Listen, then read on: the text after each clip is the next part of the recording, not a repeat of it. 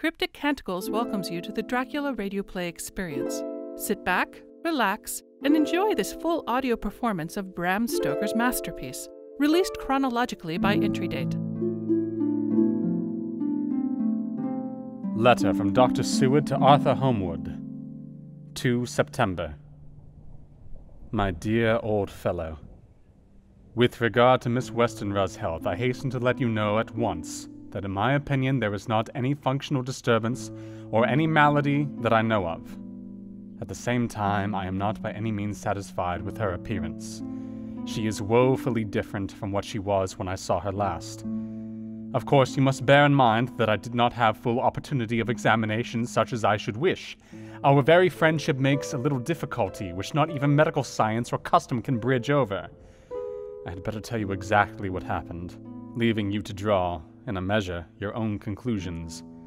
I shall say then what I have done and propose doing.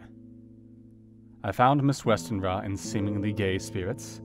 Her mother was present, and in a few seconds I made up my mind that she was trying all she knew to mislead her mother and prevent her from being anxious. I have no doubt she guesses, if she does not know, what need of caution there is. We lunched alone, and as we all exerted ourselves to be cheerful, we got, as some kind of reward for our labors, some real cheerfulness amongst us. Then Mrs. Westenra went to lie down, and Lucy was left with me.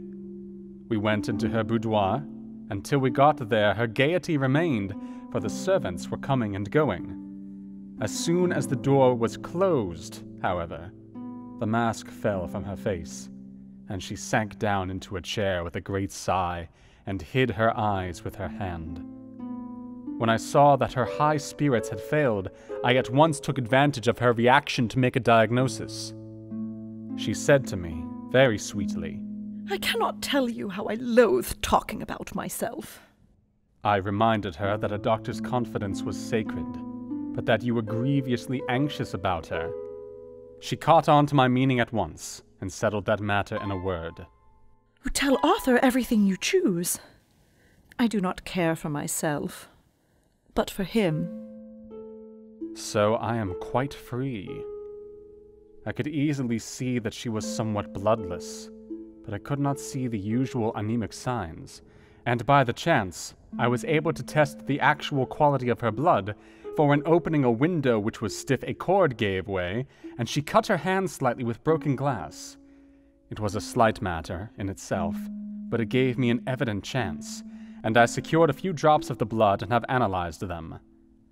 The qualitative analysis gave a quite normal condition, and shows, I should infer, in itself a vigorous state of health. In other physical matters I was quite satisfied that there is no need for anxiety, but as there must be a cause somewhere, I have come to the conclusion that it must be something mental.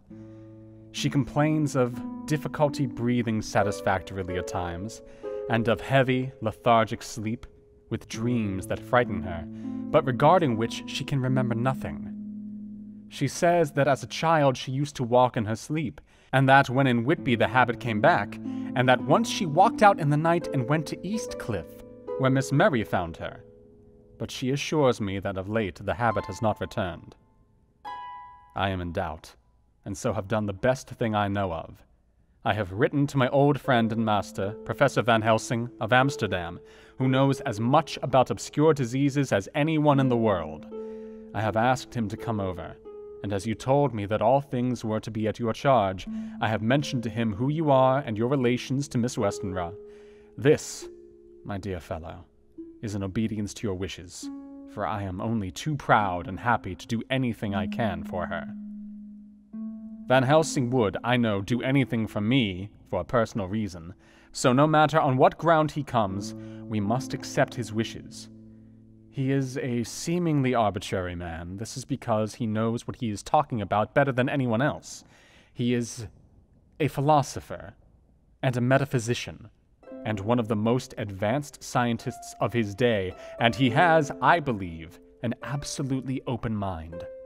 This, with an iron nerve, a temper of icebrook, an indomitable resolution, self-command, and toleration exalted from virtues to blessings, and the kindliest and truest heart that beats.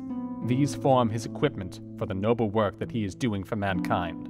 Work both in theory and practice, for his views are as wide as his all-embracing sympathy.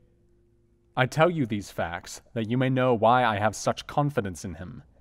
I have asked him to come at once. I shall see Miss Westenra tomorrow again. She is to meet me at the stores, so that I may not alarm her mother by too early a repetition of my call. Yours always, John Seward.